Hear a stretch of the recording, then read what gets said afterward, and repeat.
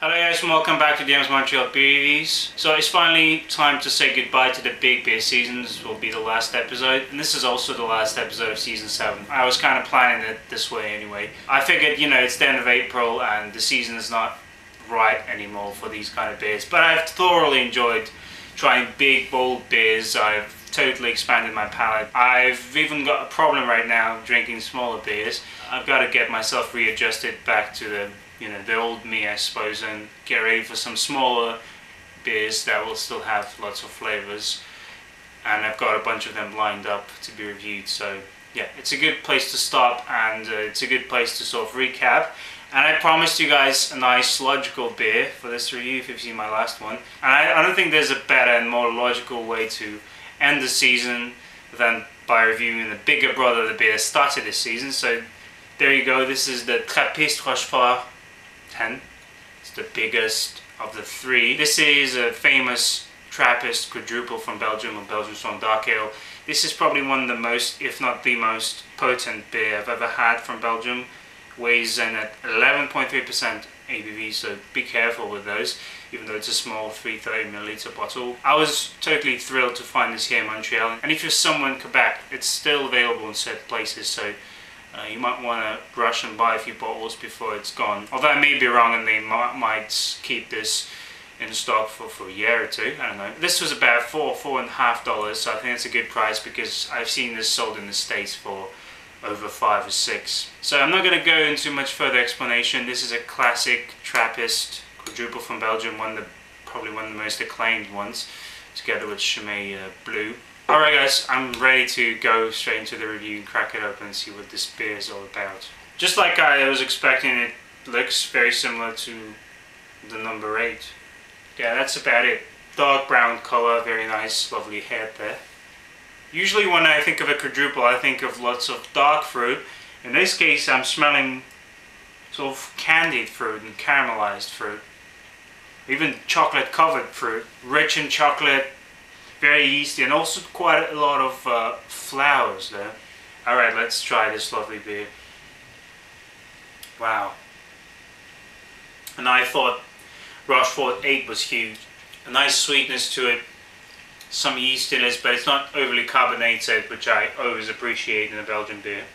Going to turn it down a little bit and take smaller sips so I can appreciate it more.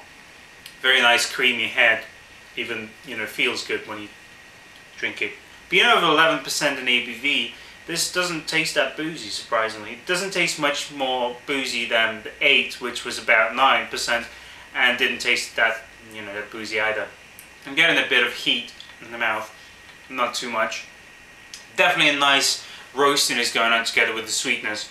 Lots of fruits, raisins, prunes, dates, some roasty bitterness there. This is phenomenal, guys. This is really good. There's a slight oakiness again, and there's a slight spiciness to it as well. Perhaps in the aftertaste it's somewhat similar to a port wine, but overall it tastes like a quadruple should taste like. Very true to the style, very traditional tasting. Remarkably drinkable and very complex. I'll be back in a few moments, guys. So I'm back with a Rochefort 10. It's an amazing beer, and it's a really, really, really well brewed quad. I mean, didn't have any doubts about that, but this just reinforces my expectations, I suppose. For such a big, potent beer, this is incredibly smooth and really drinks well. Even though I'm tasting the alcohol a little bit, probably more than I was in the beginning, but it's still pretty much manageable and not an issue. Of course, I wouldn't want to have this very often. I'd probably opt for some other quads like St. Bernardus 12 and Chimay Blue, just because those have a bit less ABV and probably are a bit more drinkable as far as feeling after them goes. It's more of a special kind of brew that you want to have once in a while just to celebrate something, or perhaps have this with some aged cheeses. That would be a good match, I'm pretty sure. Really rich on the caramel, getting some brown sugar, that dark fruit, again a slight kind of woodiness and aftertaste reminiscent of a port wine. I like this a little more than the 8, which was already an amazing beer. I don't think I'm going to give this a full grade. I'm going to give this a 9 out of 10, just like I gave the number 8. In my world, a perfect quadruple will have a little less ABV just so you can enjoy more of it. Not that it's a session beer, of course not. I really enjoy this. It's just, you know, a step below being a perfect quadruple for me. So 9 out of 10 for Rochefort, number 10.